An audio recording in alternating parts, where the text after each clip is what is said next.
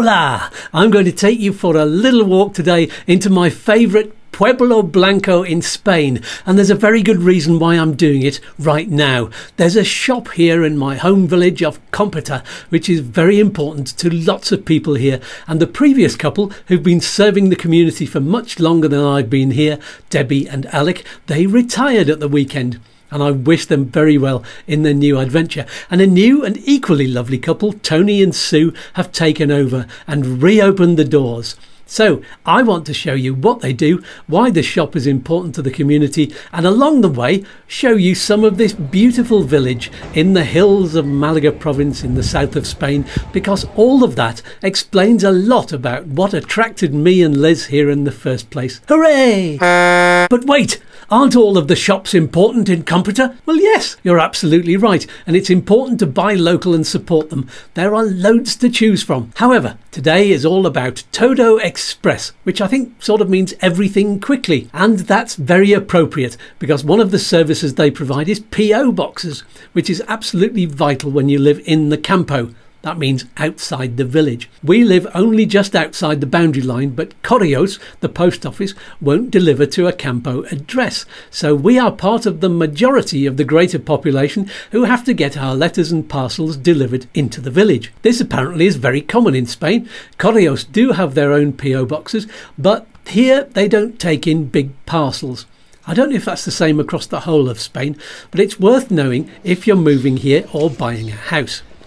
Addresses can be a bit fluid, shall we say, so having a hub for couriers and the post office to take all of the campo deliveries is so very handy and important. There are one or two other places here that take deliveries for the public, but I think I'm right in saying that Todo has the biggest set of post boxes, and they're very efficient in logging in everything as it arrives and emailing everyone to let them know. One very welcome change that Tony and Sue have brought in is staying open an extra half an hour until 2:30 in the afternoon, when most other places shut at 2. Some of the couriers don't get up the mountain until 1:45 sometimes, which doesn't leave much time to get the parcels and letters logged in and the emails out and for people to collect. So there has been very often a last-minute rush of customers to see if the Amazon van had arrived, for example. So hopefully the new time will make it easier for us all, including Tony and Sue. Hooray! So the shop was buzzing on its opening day, with lots of people popping in to welcome the new couple and wish them luck, just as they did last week to say hasta luego to Debbie and Alec, because Todo is more than just a postal hub, it's a social hub too. Especially, but not exclusively, for the English-speaking population, of which there are quite a few. So this is another reason why it's important. Plenty of people who either call themselves expats or immigrants, I'm not having that argument now, live or have properties out in the campo. So whenever you go into the shop where they all get their deliveries, you're bound to meet up with someone you know, or at least someone who speaks a bit of English with whom you can confidently start up a conversation or ask for some advice. By the way, lots of us immigrants here can speak at least a little Spanish, I'm happy to say, and there's a great mingling of the nationalities and the locals that's a real pleasure to see and hear. Hooray! Two more important things to mention, and I have saved the best for last, so stay with me. The first one is food. Whenever there's an English population in the south of Spain, there will be an outlet for the sort of foods that English people miss the most when they move to Spain. Why not just eat Spanish food, I hear you ask? Well, most of us do, most of the time. But most of us grew up with childhood memories linked forever with certain tastes and products, and there are times when that nostalgia grips you and only HP sauce or Coleman's English mustard will do. And there's no real harm in that, as long as you don't cover everything with ketchup all the time. I mean, you're losing out on a wealth of flavours if you do that. But, you know, sometimes a dash of Worcester sauce or English mustard might add an interesting new slant on your albondigas or paella. Maybe. I'm no chef. Have you tried a bit of fusion cooking? Tell us all about it in the comments below. Hooray and hurrah! The last but definitely not the least important service that this lovely shop provides is selling tickets for events in the village and raffle tickets and merchandise, including for Competa Pride, which finished only last week.